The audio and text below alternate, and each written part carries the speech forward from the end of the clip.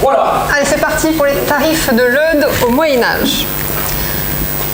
Alors avant de vous définir ce qu'est la leude, si vous ne savez pas exactement ce que c'est, ça peut paraître un petit peu étrange de parler de tarifs de leude dans une conférence sur les mobilités. Mais vous allez voir que finalement cette source, qui est une source justement inconnue, insolite, peut nous apporter des éléments d'information sur les mobilités.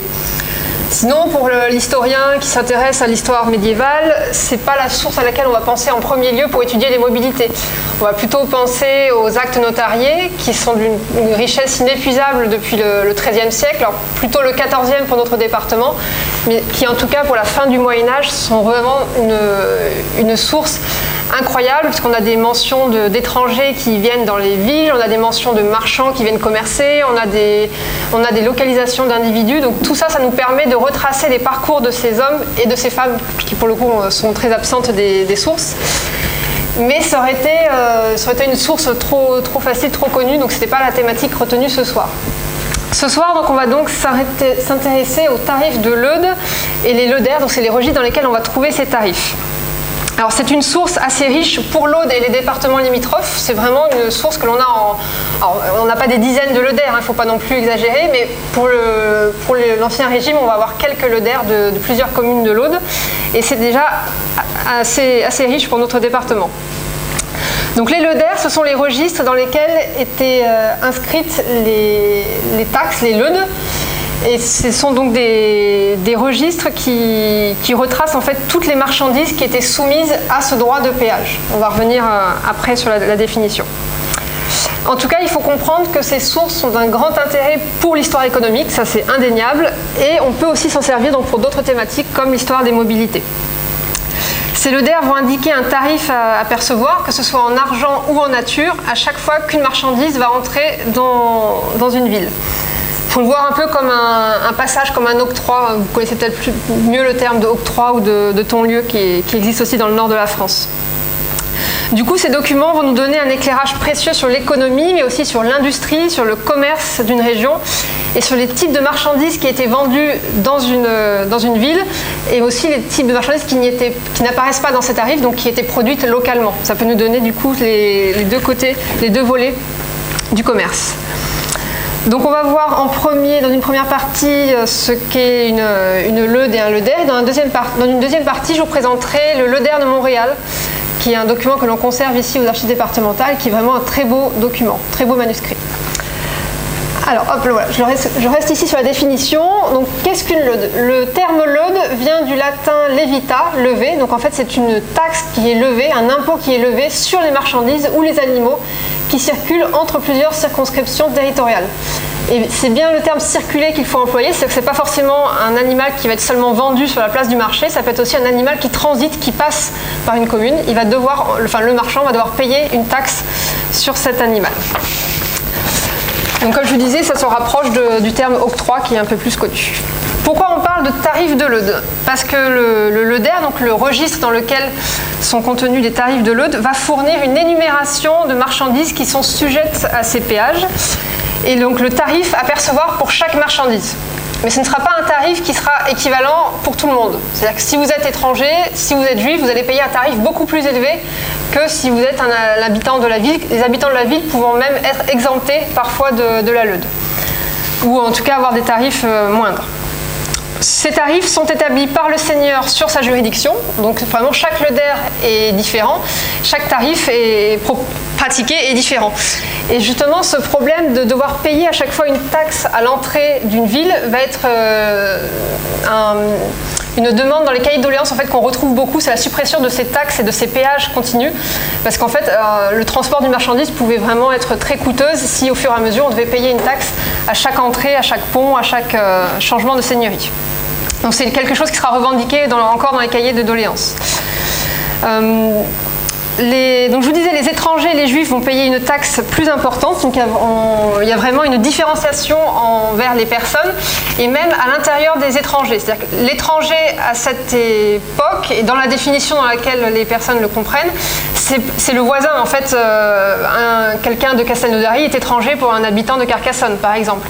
C'est quelqu'un qui n'habite pas la commune, donc qui ne bénéficie pas des mêmes prérogatives dans la commune, qui n'est pas assujetti par exemple à la même leude, Donc qu'ils viennent de 10 km, 20 km, 100 km, c'est un étranger. Mais il ne faut pas le voir comme un étranger forcément au pays. Ce n'est pas des Espagnols ou des Italiens qui vont venir vendre leurs marchandises ici. Mais quelqu'un qui va venir de l'Ariège, par exemple, sera considéré comme un étranger à l'époque. Et les Juifs, je ne vais pas revenir sur la définition, mais ce sont toujours des catégories qui sont écartées, qui sont mises à part à l'époque médiévale. Donc ces deux catégories de personnes sont très défavorisées par les tarifs de leude. Parfois, ils payent un tarif double par rapport à une personne qui n'est ni étrangère ni juive. Alors les tarifs de leude permettent à l'historien de connaître les ressources locales et celles qu'il était nécessaire de faire venir de l'extérieur, puisque c'est celles qui apparaissent dans les tarifs de leude. Et donc on peut avoir une idée des productions qui étaient faites dans la commune et dans les régions aux alentours et celles qui étaient nécessaires d'importer. Alors souvent ce qu'on va retrouver qui vient de loin, ça va être des draps. Et là on aura vraiment l'origine de la marchandise, draps de Flandre, draps d'Italie. Sinon le reste du temps malheureusement on ne sait pas d'où viennent ces marchandises.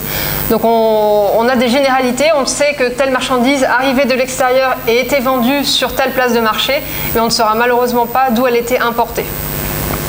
Là, pour le coup, il faut croiser avec d'autres sources pour avoir ce genre d'informations. Alors, les premières mentions de leude, ça va être au XIIIe siècle. Une des plus anciennes dans la région, au sens large, qui nous concerne, c'est celle de Collioure, qui date de la première moitié du XIIIe siècle. Mais pour l'aude, on n'en aura pas avant le XIVe siècle. Donc c'est quand même une source intéressante pour cette époque. On peut avoir avant quelques mentions éparses de tarifs de leude dans des règlements de communes, mais c'est assez rare. Du coup, puisqu'il faut prélever cet impôt, il va falloir mettre en place une administration pour la prélever.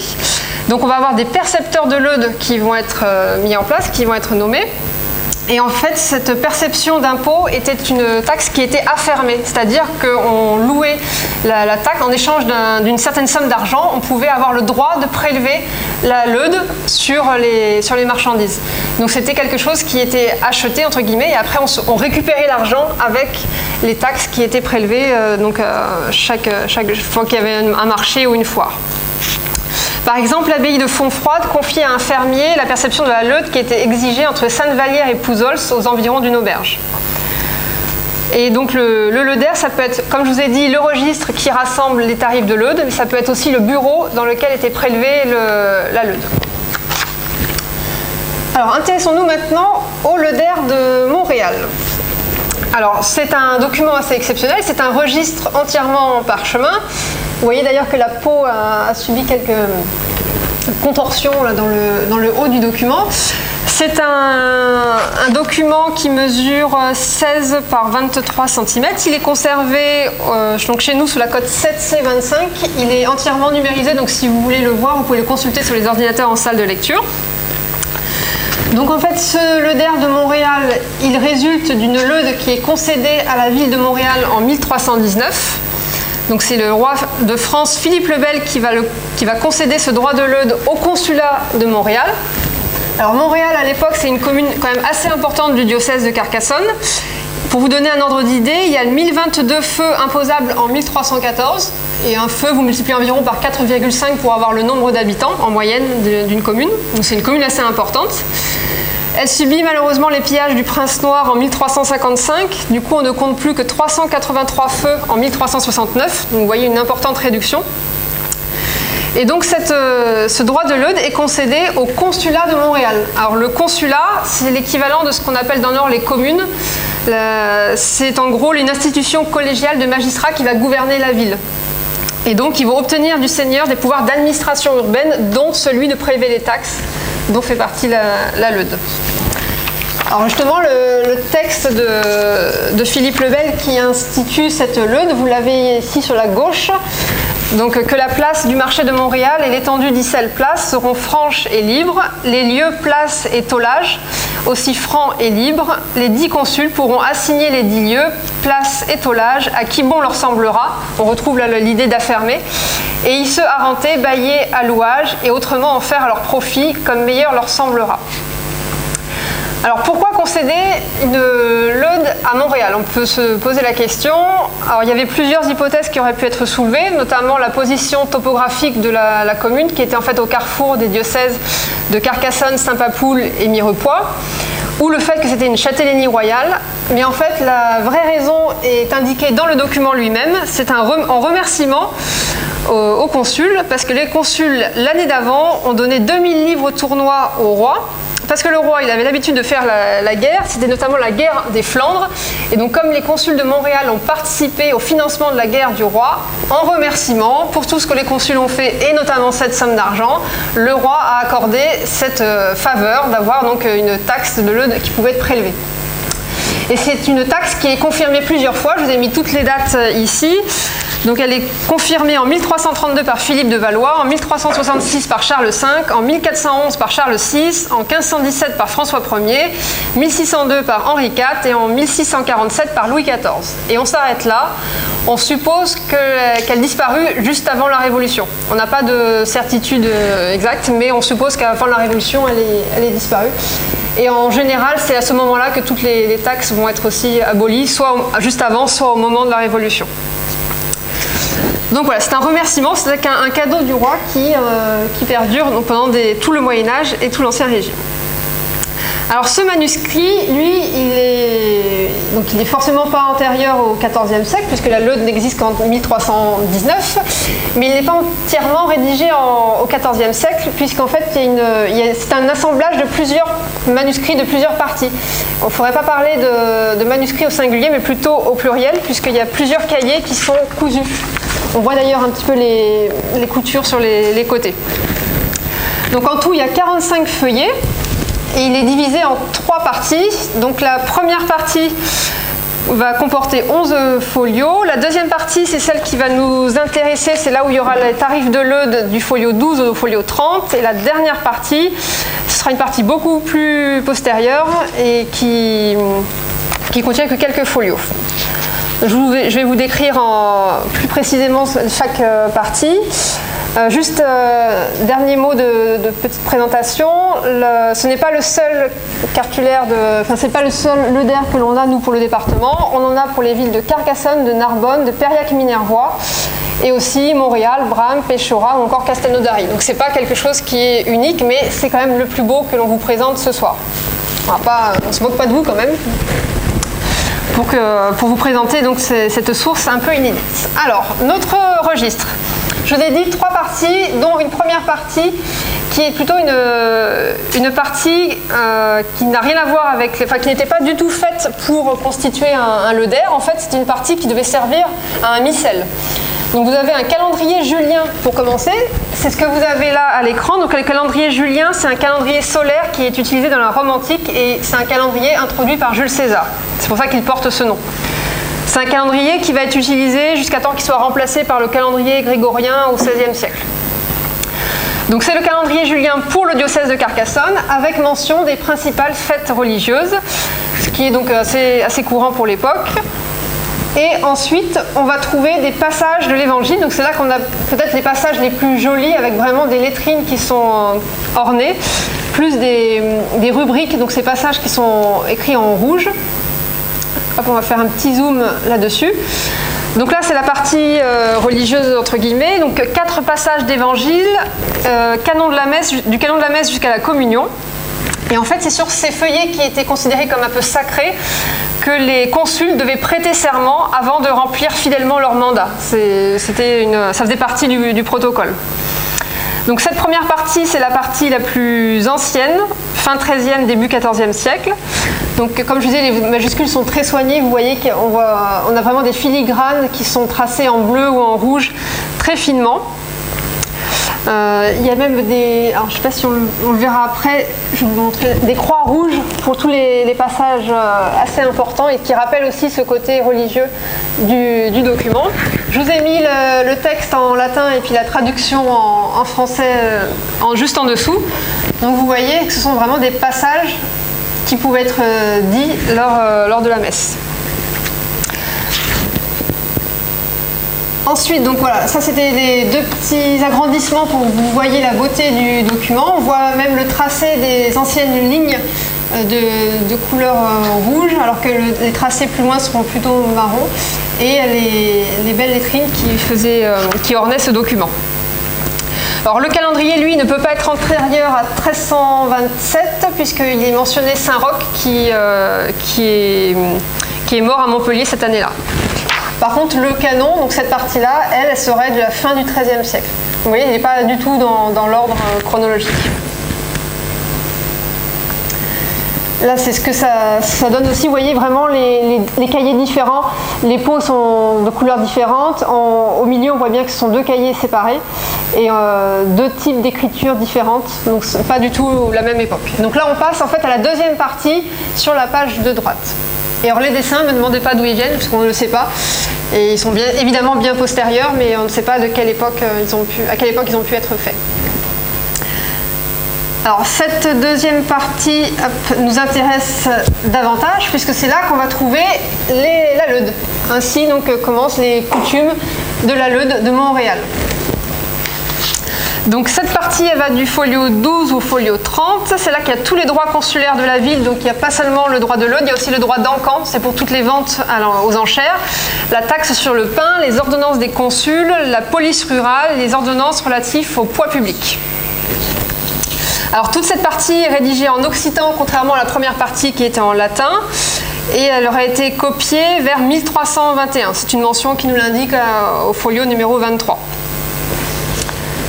Alors, je vous ai mis après voilà, le début de cette leude en occitan et une proposition de traduction en bas si vous ne lisez pas l'occitan. Et en fait, vous allez voir que tout de suite, on va reparler de ces étrangers qui étaient évoqués tout à l'heure. Donc déjà, tout homme étranger qui vend à Montréal, quoi que ce soit, sera taxé de telle somme. Donc là, il s'agit du blé qui est soumis à la leude, donc un denier tournois, quelque blé que ce soit. Et s'il apporte pour le vendre mais ne le vend pas, s'en retournant avec, il ne paye rien. Donc souvent c'est quand même mentionné, si on arrive même avec les animaux et que les animaux ne sont pas vendus, qu'on repart avec les bêtes, on ne va pas payer de taxes sur ces animaux qui n'ont pas été vendus. Quand même. Là je vous ai mis une page entière pour que vous voyez à quoi ressemble cette deuxième partie. Et ensuite d'autres petits passages. Donc par exemple, ici, de la même manière, une boulangère, une revendeuse de pain, la flequeria, qui apporte du pain avec sa bête de trait. Donc souvent, la bête de somme, la bête de trait qui est mentionnée pour apporter les marchandises à Montréal, donne un denier tournois d'un marché à l'autre.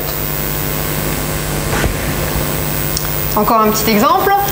Ici, c'est tout cheval ou toute mule qui se vend à Montréal, 8 deniers tournois. Et s'il passe pour vendre, donc là, s'il ne s'arrête pas pour le marché mais qu'il passe, c'est 4 deniers. Donc c'est moins cher. Et par contre, s'il repart et qu'il n'a rien vendu, là, il ne payera rien.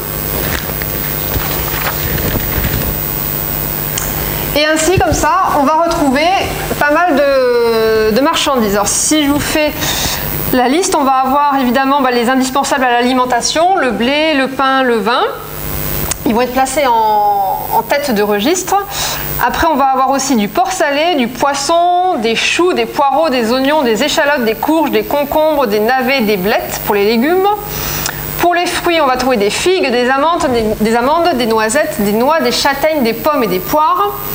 Ensuite, on va avoir tous les ustensiles pour les besoins domestiques, donc les pots, les cuvettes, les tonneaux, les cuves, les comportes. Des outils pour l'agriculture, pelles, fourches, faux, harnais.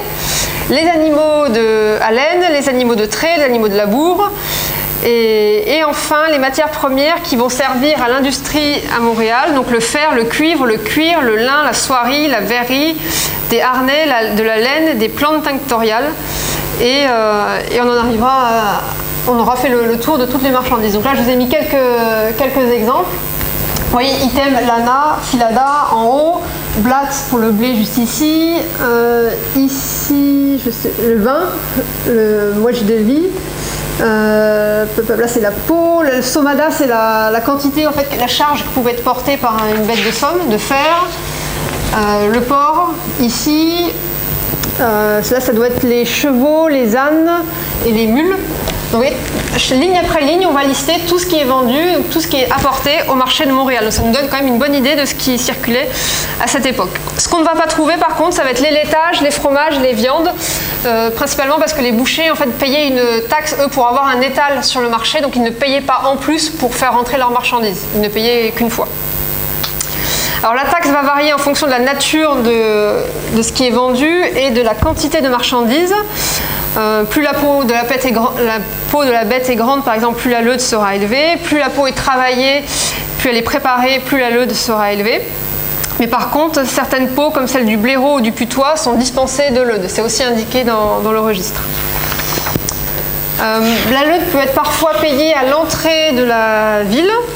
Donc ça, c'est surtout vrai pour le blé, le sel, le vin, le pain. Parfois, au moment de la vente, ça c'est pour les animaux, puisque comme je vous disais, s'ils repartent vivants, s'ils n'ont pas été vendus, on ne payera pas la leude. Et parfois, c'est juste un droit de passage. Alors ces revenus qui sont liés à la leude, ils étaient ensuite utilisés par la ville pour les dépenses courantes liées à l'administration. Donc on imagine, ça peut être aussi bien la réparation des murailles, surtout s'il y a une attaque, ou des travaux publics, et les reconstructions donc, nécessaires s'il y a un incendie ou s'il y a une guerre qui a ravagé la ville. Par contre, il est précisé que la vente des noix, des châtaignes, des pommes et des poires, le bénéfice de la vente serait reversé aux hospices, donc aux pauvres. Et ensuite, alors l'image je l'ai mis avant, j'aurais dû la mettre après. Voilà, ça c'est la fin du registre. En fait, on va arriver à une partie bien postérieure. Cette partie-là, elle est rédigée en français et elle n'a plus rien à voir du tout avec la leude. Ce sont des procès-verbaux d'élections consulaires qui ont lieu entre le XIVe et le XVIIe siècle. Donc là, on est vraiment dans une troisième partie complètement différente. On voit que l'écriture est elle aussi différente et il n'y a plus du tout d'ornementation comme ces belles pages, celle-ci, là où on voit les différents tarifs de leude. Alors, pour finir, pour dépasser un petit peu le Moyen Âge, puisque la leude, je vous ai dit, est perçue jusqu'à la Révolution, en tout cas juste un peu avant la Révolution, eh bien on a encore des affiches comme celle-ci pour les... Alors là, celle-ci, les dates de 1783, c'est la leude de Carcassonne, où on va énumérer toutes les marchandises qui doivent être taxées. Donc, je vais vous refaire encore un petit zoom. Vous voyez, vous allez retrouver ici les charges, les mules, les épices, la cannelle, le sucre, l'encens, la lin, la cire. On va retrouver énormément de détails et à chaque fois, vous avez une somme sur la colonne de droite pour chaque marchandise qui est taxée. Donc le principe continue même après le Moyen Âge et donc jusqu'à la Révolution, jusqu'à temps que ce soit aboli. Donc ça c'est un document, une affiche que l'on conserve dans les archives communales de la ville de Carcassonne. Et pour finir, voilà les deux livres qui m'ont inspiré pour la rédaction de cette petite présentation. Si vous voulez vous replonger dans les leudes, vous avez entre autres ces deux ouvrages. Et voilà, je vous remercie. Merci Elodie.